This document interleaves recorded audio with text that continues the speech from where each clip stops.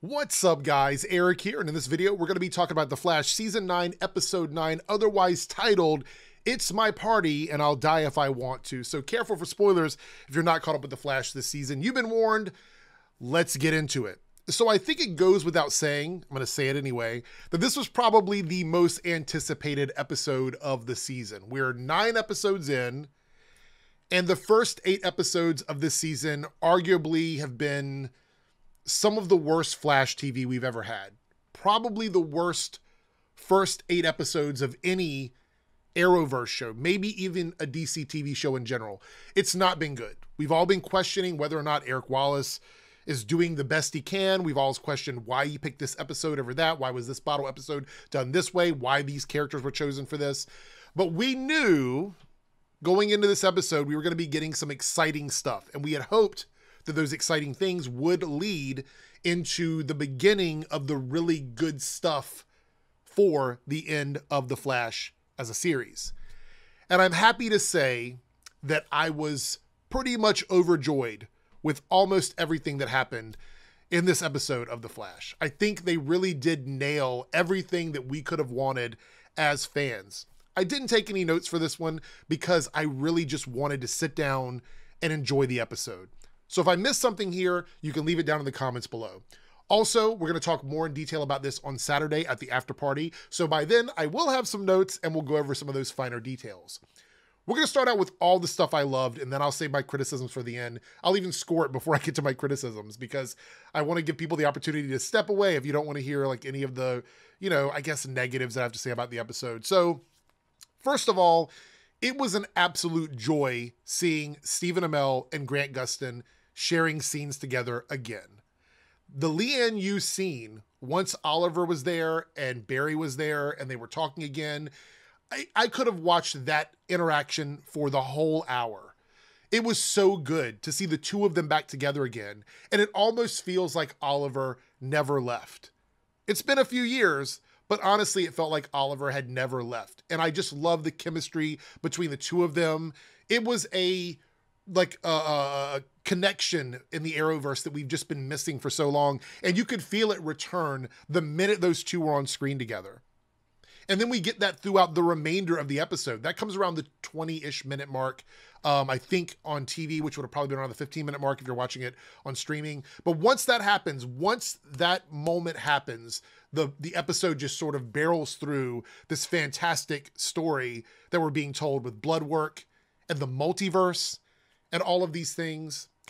We also have Kid Flash back again and Wally West with Keenan Lonsdale giving us a fantastic performance. We're dealing with something with Kid Flash that has never been addressed on the show before. And they took something that we knew as viewers, something that we complained about quite often, and they were able to address it in this episode and resolve it in this episode. And that is the fact that a lot of us feel as if Wally, Kid Flash, was kind of underutilized on the show, forgotten, mistreated as a character.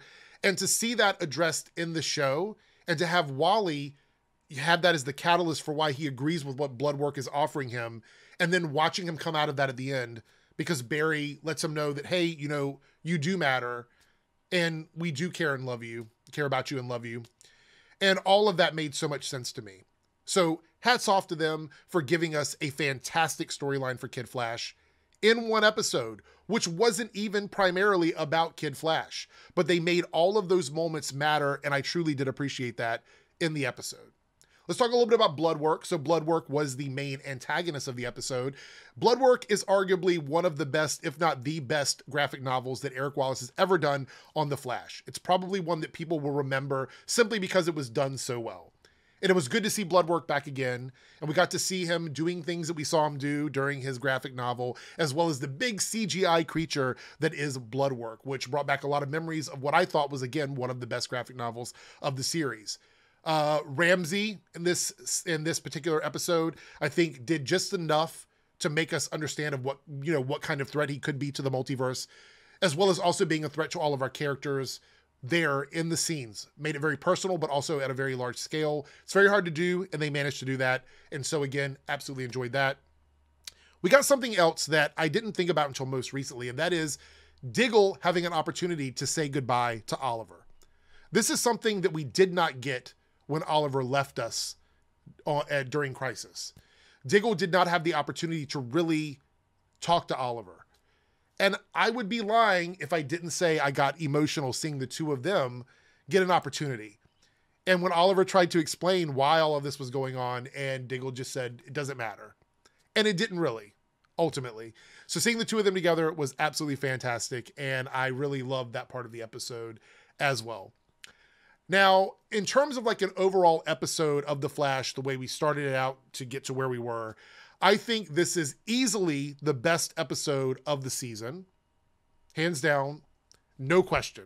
It's probably one of the best episodes of The Flash we've ever had.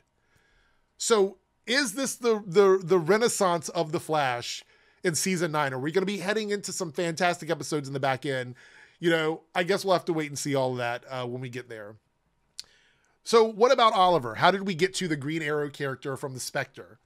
So we had the Spectre existing in the afterlife, who is only allowed to interact with the world when the multiverse is in danger.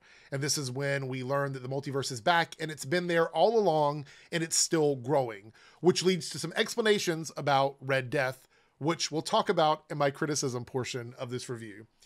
We also get a few answers about Keone, because in this episode, she's able to use elemental powers again, and Oliver confirms that there is something to do with this connection to nature. I've been saying for a while that I believe Keone is just a version of the life force, which would be Mother Nature type character. And I still stand by that. I think that is a very likely thing that's going to be happening with her, through her process in these last few episodes of the show. We also find out that that Iris is getting the benefit of having that speedster physiology inside of her with the baby. And so that's giving her the ability to do things that she wouldn't normally do, similar to how Cecile was gifted powers while she was pregnant. So meta baby equals some sort of meta powers. We had some stuff with Allegra and Chester, which I think was probably one of the weaker aspects of the episode, but the good news is it wasn't a full-fledged like B plot. It was a portion of the episode, but it didn't take up a lot of the episode. And they were going to give Allegra one of those face scrambling devices that she could use. I thought it was going to be a costume, but it wasn't. I believe it was just the face scrambling thing. I'll have to look back at the episode again. I believe that's what it was, which is weird because Allegra, when she's using her powers, doesn't look human anyway. So it's like she's kind of hiding who she is to begin with whenever she's using her powers, but neither here nor there, I guess. But outside of that, I think Chester was really strong in the episode, and I thought it was a lot of fun.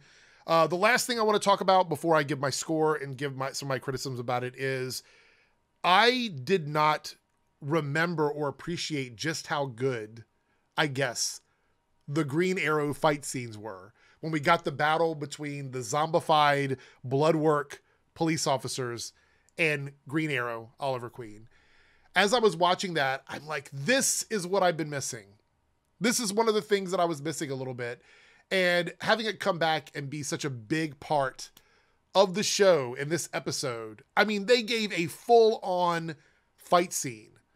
I have to give Eric Wallace credit on that. It looked spectacular. It looked like it was ripped straight out of a Green Arrow or an Arrow episode. So I really enjoyed that as well. And so it was good to see that once again. I would have been really upset if we would have had like no Green Arrow fighting whatsoever.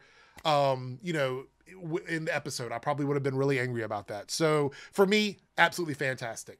So I'm going to give this episode an almost perfect score, and you'll understand why in a second.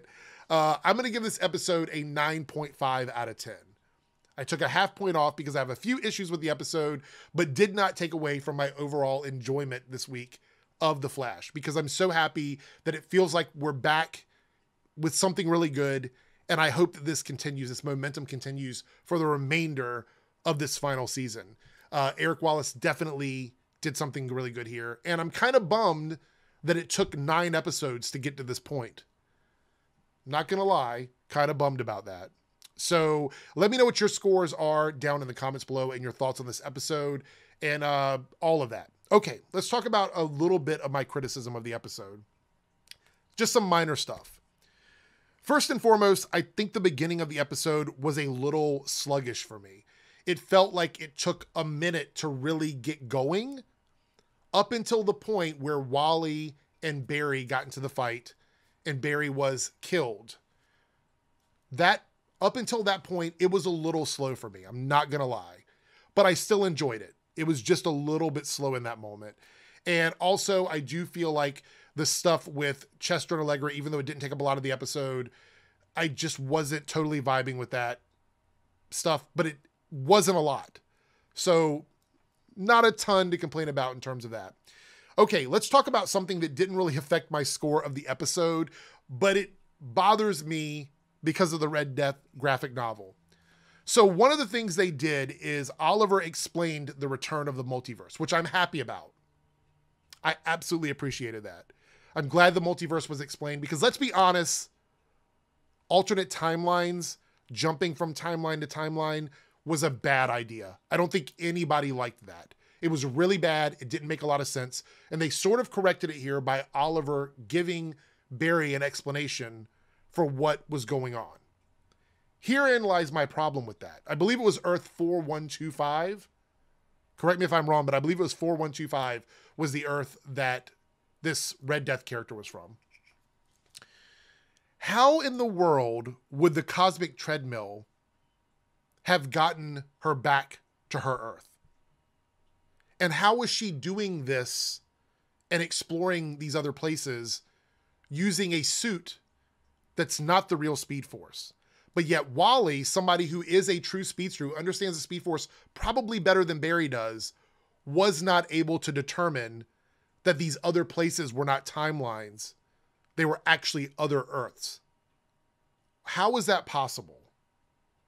I just don't find that to be an adequate explanation for how Red Death was able to come from her Earth to Earth Prime and have all of this knowledge of other timelines with an artificial Speed Force suit that she also needed a cosmic treadmill to do things. Like that storyline, just even looking at it from that perspective, it doesn't make any sense if it is the multiverse.